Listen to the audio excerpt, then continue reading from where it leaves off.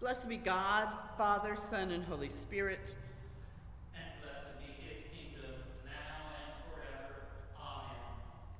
Almighty God, to you all hearts are open, all desires known, and from you no secrets are hid. Cleanse the thoughts of our hearts by the inspiration of your Holy Spirit, that we may perfectly love you and worthily magnify your holy name through Christ our Lord. Amen. The Lord be with you. And also with you. Let us pray. Almighty God, the fountain of all wisdom, you know our necessities before we ask and our ignorance in asking. Have compassion on our weakness and mercifully give us those things which for our unworthiness we dare not, and for our blindness we cannot ask. Through the worthiness of your Son, Jesus Christ our Lord, who lives and reigns with you in the Holy Spirit, one God, now and forever. Amen.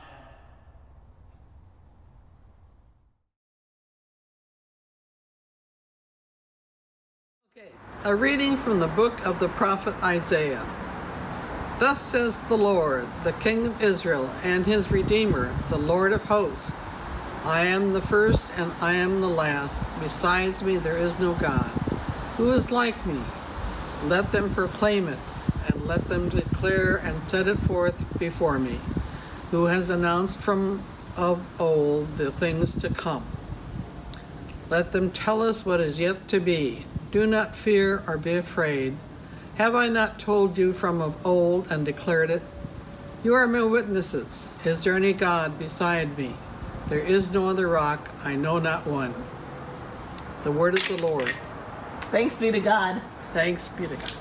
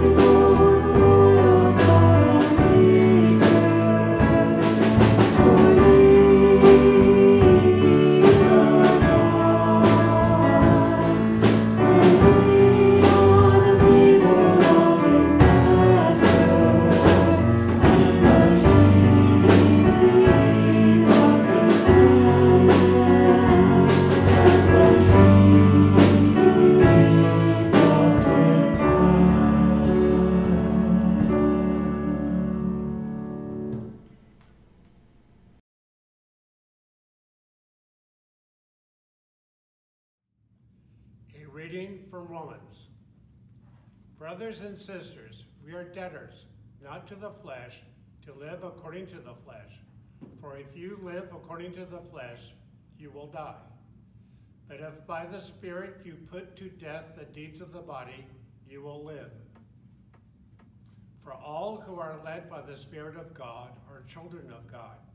For you did not receive a spirit of slavery to fall back into fear, but you have received a spirit of adoption.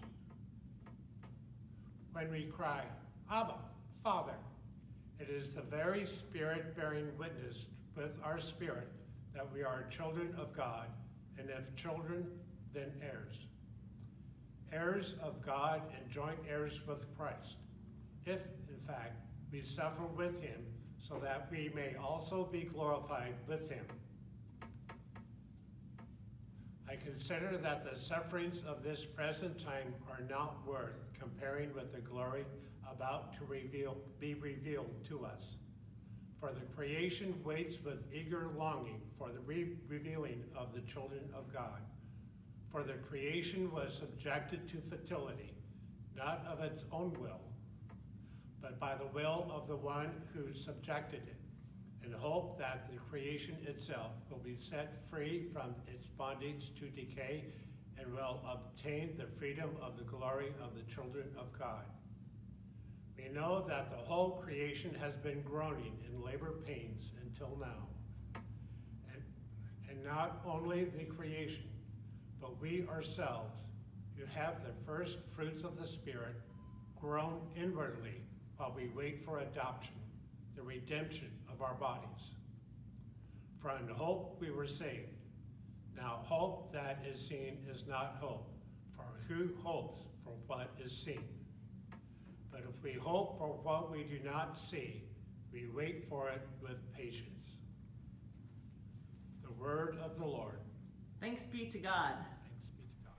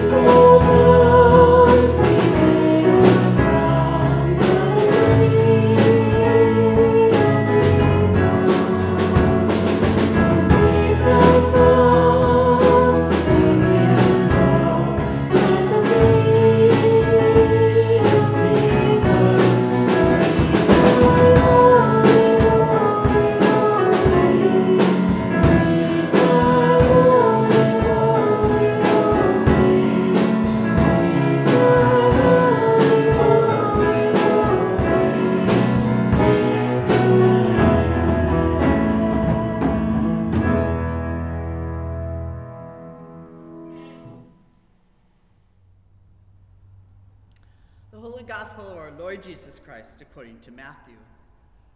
Glory to you, Lord Christ. Jesus put before the crowd another parable. The kingdom of heaven may be compared to someone who sowed good seed in his field. But while everybody was asleep, an enemy came and sowed seeds among the wheat, and then went away. So when the plants came up and bore grain, then the weeds appeared as well. And the slaves of the householder came and said to him, "Master, did you not sow good wheat seed in your field? Where then did these weeds come from?" He answered, "An enemy has done this." The slave said to him, "Then do you want us to go and gather them?" But he replied, "No, for in gathering the weeds you will uproot the wheat along with them.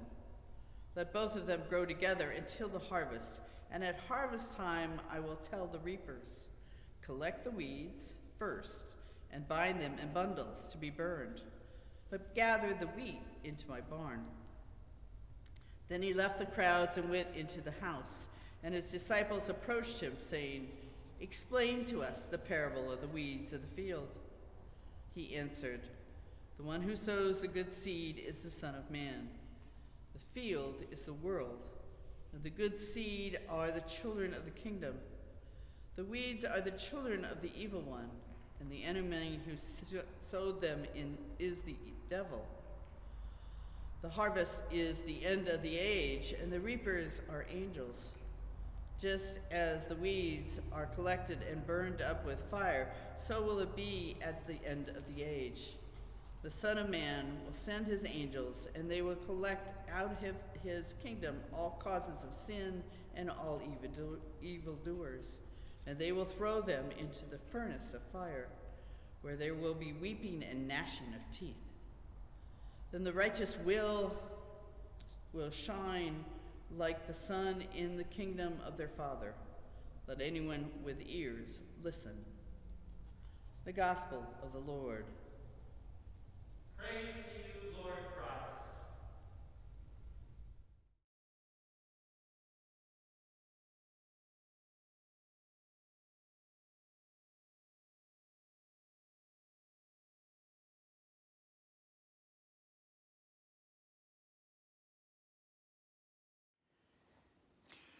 How do you understand the difference between strategy and tactics?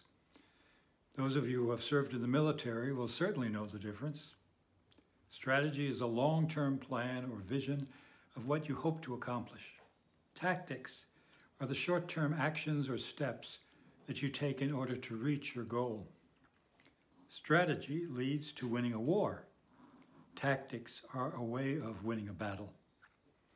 Both are important parts of a planning process, and each must be undertaken in their proper order.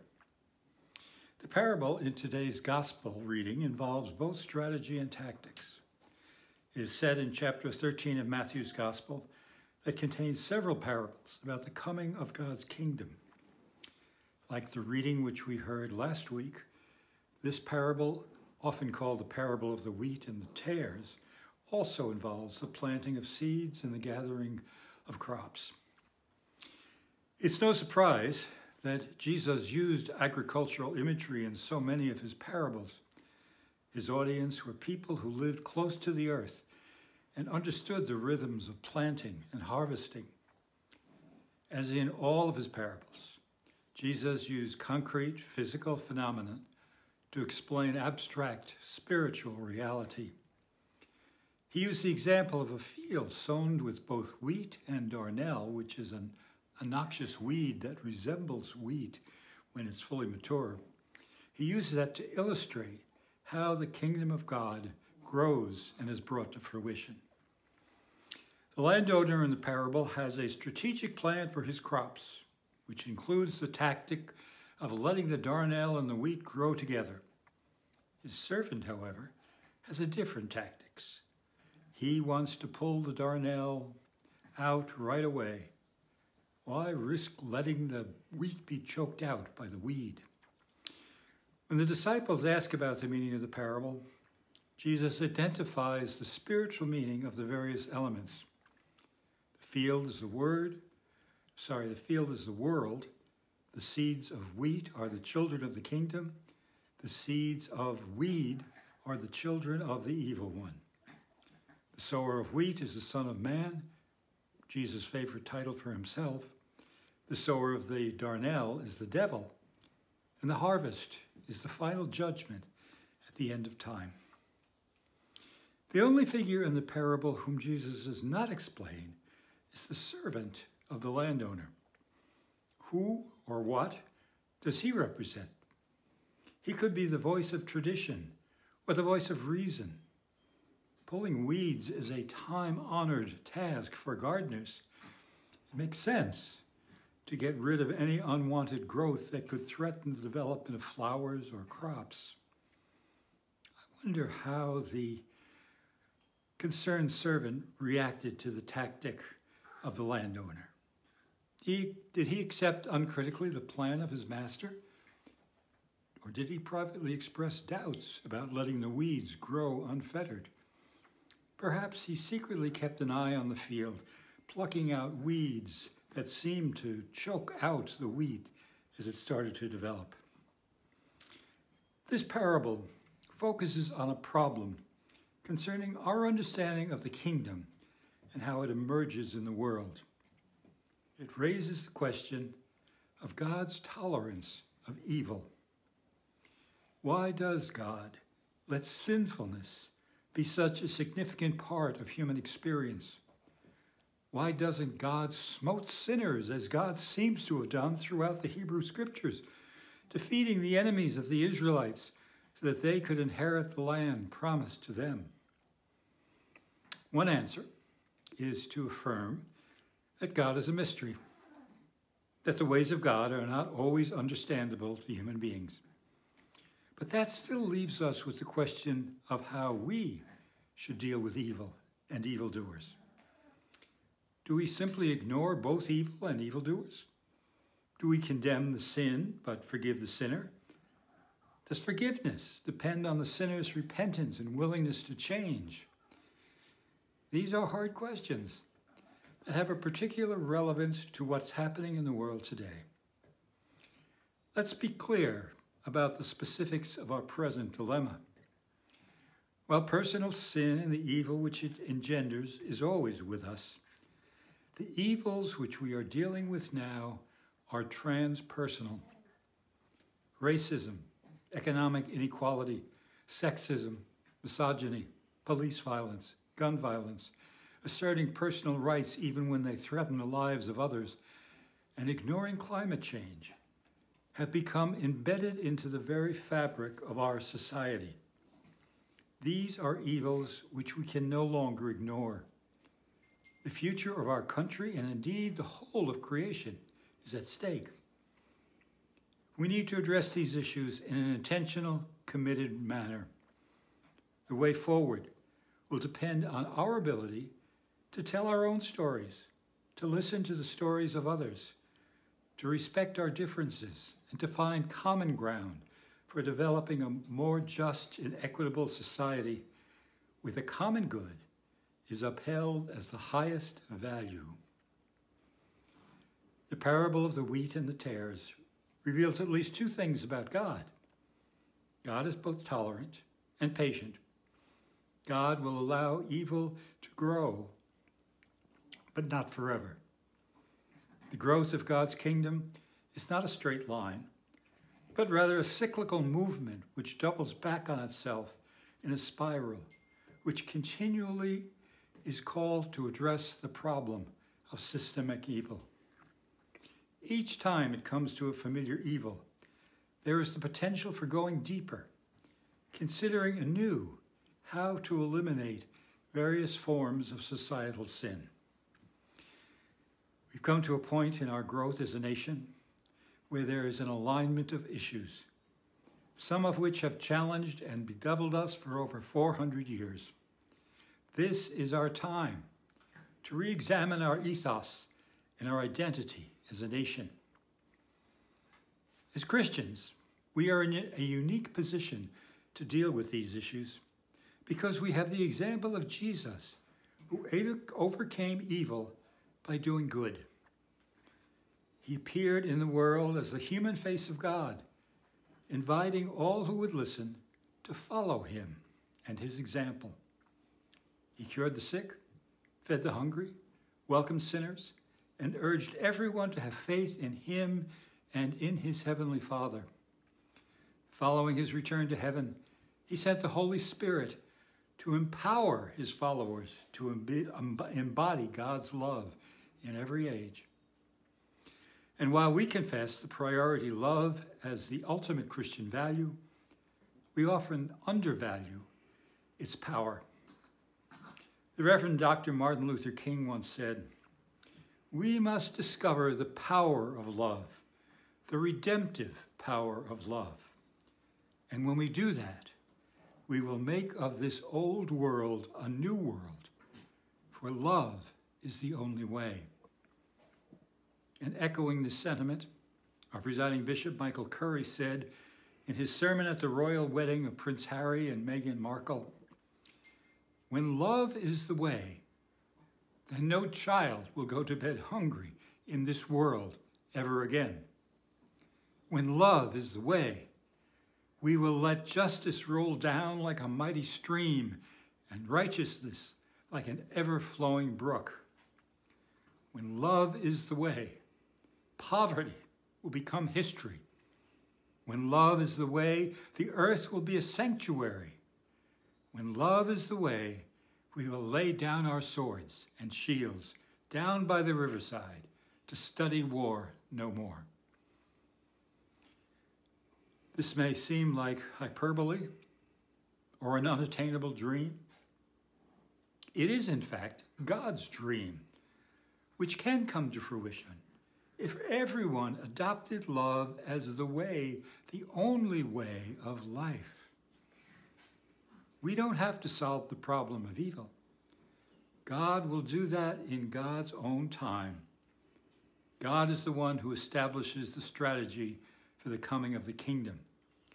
It is our task to develop tactics for witnessing to God's reign by being God's loving, compassionate presence in a wounded world, which can only be healed through the grace of God. The grace of our Lord Jesus Christ, and the love of God, and the fellowship of the Holy Spirit be with us all evermore. Amen.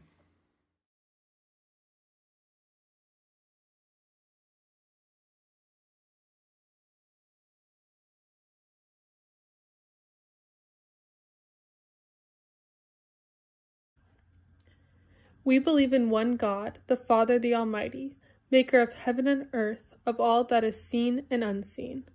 We believe in one Lord, Jesus Christ, the only Son of God, eternally begotten of the Father, God from God, light from light, true God from true God, begotten not made, of one being with the Father. Through him all things were made. For us and for our salvation he came down from heaven. By the power of the Holy Spirit he became incarnate from the Virgin Mary and was made man. For our sake he was crucified under Pontius Pilate. He suffered death and was buried. On the third day he rose again in accordance with the Scriptures. He ascended into heaven and is seated at the right hand of the Father. He will come again in glory to judge the living and the dead, and his kingdom will have no end. We believe in the Holy Spirit, the Lord, the giver of life, who proceeds from the Father and the Son. With the Father and the Son he is worshipped and glorified. He has spoken through the prophets. We believe in one holy Catholic and Apostolic Church. We acknowledge one baptism for the forgiveness of sins. We look for the resurrection of the dead and the life of the world to come. Amen.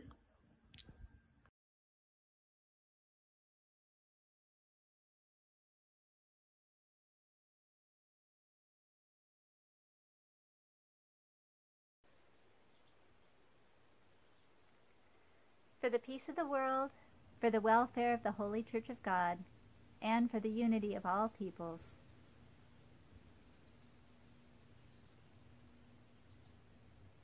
Let us pray to the Lord. Lord, have mercy. For our presiding Bishop Michael, our Bishop Greg, and for all the clergy and people.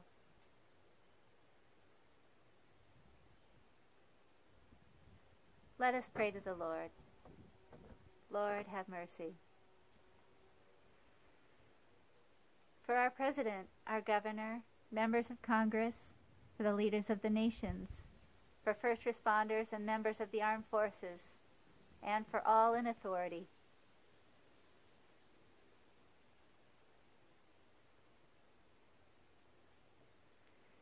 Let us pray to the Lord. Lord, have mercy. For this city of Lakewood, for every city and community, and for those who live in them.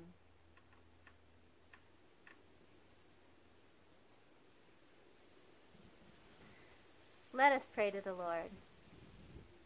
Lord, have mercy. For the aged and infirm, for the widowed and orphans, for the sick and the suffering, for all who continue to suffer in the ongoing COVID-19 pandemic, and for those who face violence and persecution.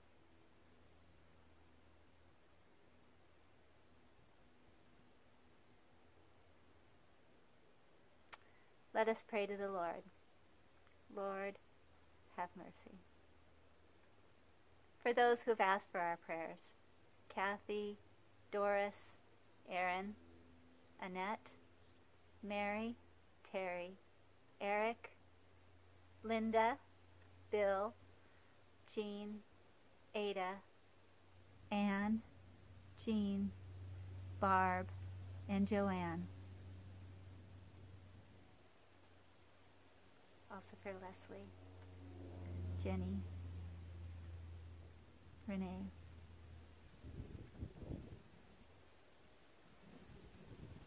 Let us pray to the Lord. Lord, have mercy. For the poor and the oppressed, for the unemployed and the destitute, for prisoners and captives, and for all who remember and care for them, for medical workers who sacrifice and take risks to care for others in the face of the pandemic, for children who continue to face a life of uncertainty due to closures, for all who have lost their jobs due to the virus.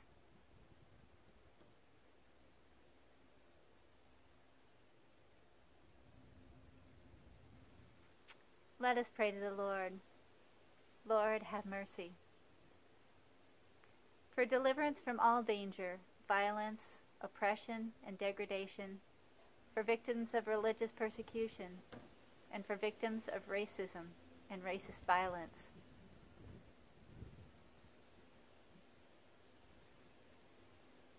Let us pray to the Lord.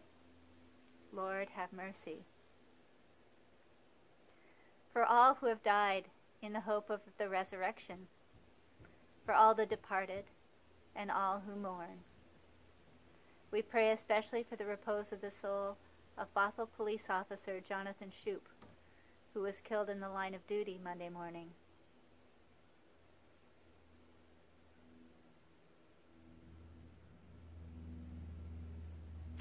Let us pray to the Lord. Lord, have mercy. Rejoicing in the communion of the Blessed Virgin Mary and of all the saints, and commending ourselves, one another, and all our lives to Christ our God. Let us pray to the Lord. Lord, have mercy. Almighty and eternal God, ruler of all things in heaven and on earth, mercifully accept the prayers of your people and strengthen us to do your will through Jesus Christ our Lord. Amen.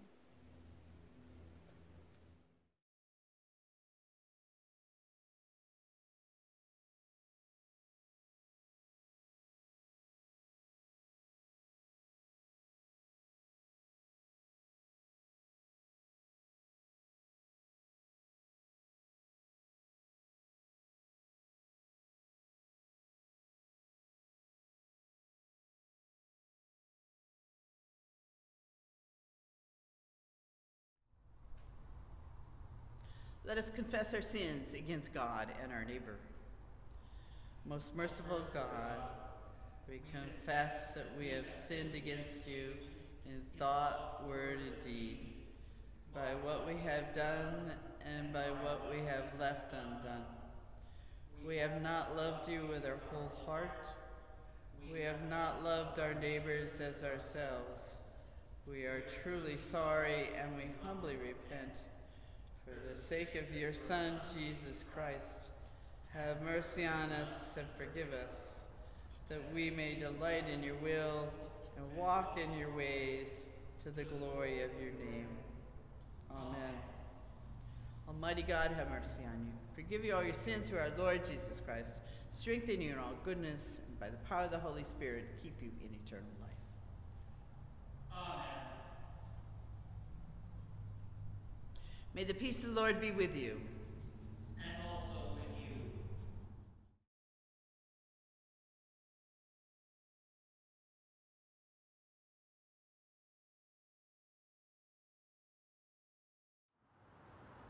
Happy birthday, Lee. Happy birthday. What decade are you in? The 8th, actually. No, you're not. Yeah, no, I'm 74 next. Wow. next All week. right. Well, congratulations. What are you going to do to celebrate your birthday? Twice a year, at my request, Olita bakes a pecan pie. Thanksgiving for a friend, and my birthday. And I married her for her pecan pie. I want that recipe. Oh, it's unbelievable. Does she share? Oh yeah, yeah. I'll be getting that. I'll be posting that. Okay. Okay, do you have any great advice? Yes. As soon as the influenza vaccine is available, get it this year. As soon as the COVID vaccine is available, get it. Don't listen to the anti-vaxxers.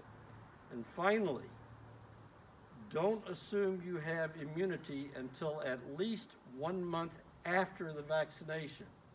It takes a minimum of 3+ weeks to develop adequate antibody response. Thank you. That is good advice. Listen to him. All right, well, you have a happy birthday week. Thank you. Okay, bye-bye. Hey there, birthday person. Would you introduce yourself? Sure. I'm Bob Leroy, the Spousal Volunteer Unit to Pat Leroy, your parish administrator. And how old are you this year? I'll be 73. And tell me about your favorite birthday. My favorite birthday is going to be my next birthday. Okay, great. Because I want to have something to look forward to. Great. And rumor has it you're a sweets kind of guy. What are you going to have for dessert on your birthday? Probably anything with chocolate and without vegetables. Okay. We'll make that happen.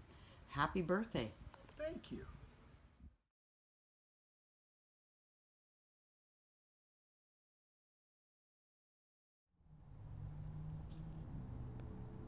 Let's pray. Watch over your children, O Lord, as their days increase. Bless and guide them wherever they may be. Strengthen them when they stand. Comfort them when discouraged or sorrowful. Raise them up if they fall. And in their hearts, may your peace, which passes understanding, abide all the days of their lives. Through Jesus Christ our Lord. Amen.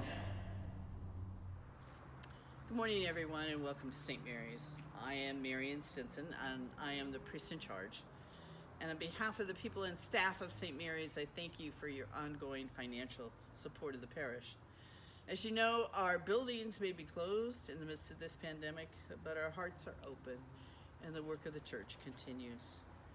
During the week of July 20th to 25th, we are offering 2 classes via Zoom. A Bible study at 10 a.m. on Tuesday morning and a class on mysticism on Friday at 10 a.m. The contemplative prayer group is taking a short hiatus this week. In addition, we have a book group that will meet on August 31st at 10 a.m. We are currently reading The Second Mountain by David Brooks. Feel free to pick it up or download it and join us on that day. Information about our classes is available on the St. Mary's website, which is stmarieslw.org. Meanwhile, if you need anything, don't hesitate to call us or stop by on Wednesdays between noon and 1 for what I am calling Conversation and Blessing. Take care, and we will see you soon. God bless. Amen. A number of years ago, I read Transitions by William Bridges. It's an excellent book for times of change, which we are certainly experiencing. In the decade that's passed, I remember one line from that book, and that's that you must do your endings before you can do your new beginnings. In the time I've known St. Mary's, I've seen you grow and stretch and find your own voice. Now, as you move deeper into the search for a new rector, it's time for you and for me to do our endings. Especially in this time of pandemic, things have radically shifted and changed, and we're all trying to find a new way. Now it's time for me to go. My work here is done. I was called to be part of the transition, and this is part of it. So I'm here to say that as of August 15th, I will no longer be your assistant pastor. You will always be in my heart.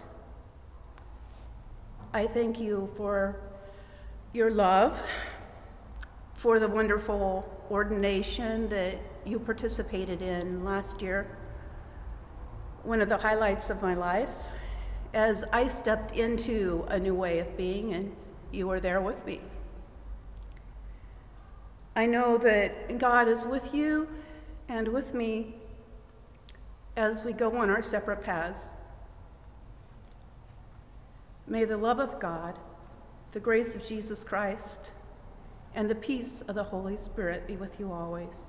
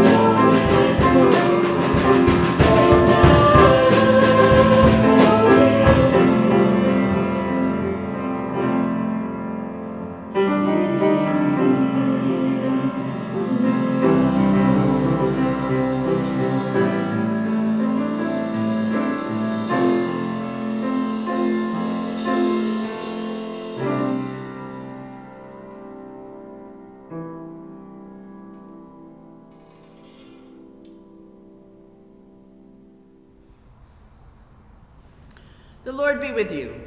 And also with you. Lift up your hearts. We lift them to the Lord. Let us give thanks to the Lord our God. It is right to give him thanks and praise. It is right and a good and joyful thing, always and everywhere, to give thanks to you, Father Almighty, creator of heaven and earth. Through Jesus Christ our Lord, who on the first day of the week overcame death and the grave, and by his glorious resurrection opened to us the way of everlasting life. Therefore we praise him, joining our voices with angels and archangels and with all the company of heaven, who forever sing this hymn to proclaim the glory of your name. Holy, holy, holy Lord, God of power and might, heaven and earth are full of your glory. Hosanna in the highest. Blessed is he who comes in the name of the Lord. Hosanna in the highest. Holy and gracious Father, in your infinite love you made us for yourself. And when we had fallen into sin and become subject to evil and death, you in your mercy sent Jesus Christ, your only and eternal Son, to share our human nature, to live and die as one of us, to reconcile us to you, the God and Father of all. He stretched out his arms upon the cross and offered himself in obedience to your will, a perfect sacrifice for the whole world. On the night he was handed over to suffering and death, our Lord Jesus Christ took bread. And when he'd given thanks to you, he broke it and gave it to his disciples and said, "Take, eat. This is my body which is given for you. Do this for the remembrance of me."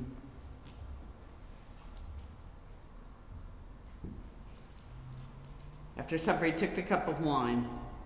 And when he'd given thanks, he gave it to them and said, "Drink this, all of you. This is my blood of the new covenant, which is shed for you and for many for the forgiveness of sins. Whenever you drink it, do this for the remembrance of me."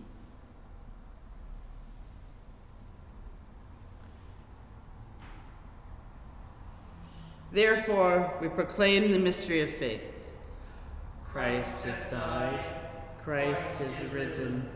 Christ will come again. We celebrate the memorial of our redemption, O Father, in the sacrifice of praise and thanksgiving. Recalling his death, resurrection, and ascension, we offer you these gifts. Sanctify them by your Holy Spirit to be for your people the body and blood of your Son, the holy food and drink of new and unending life in him. Sanctify us also, that we may faithfully receive this holy sacrament and serve you in unity, constancy, and peace. And at the last day, bring us with all your saints into the joy of your eternal kingdom. All this we ask through your Son, Jesus Christ. By him and with him and in him, in the unity of the Holy Spirit, all honor and glory is yours, Almighty Father, now and forever. Amen. And now, as our Savior Christ has taught us, we are bold to say, Our Father, who art in heaven, hallowed be thy name. Thy kingdom come, thy will be done, on earth as it is in heaven. Give us this day our daily bread, and forgive us our trespasses, as we forgive those who trespass against us. And lead us not into temptation, but deliver us from evil. For thine is the kingdom, and the power, and the glory, forever and ever. Amen.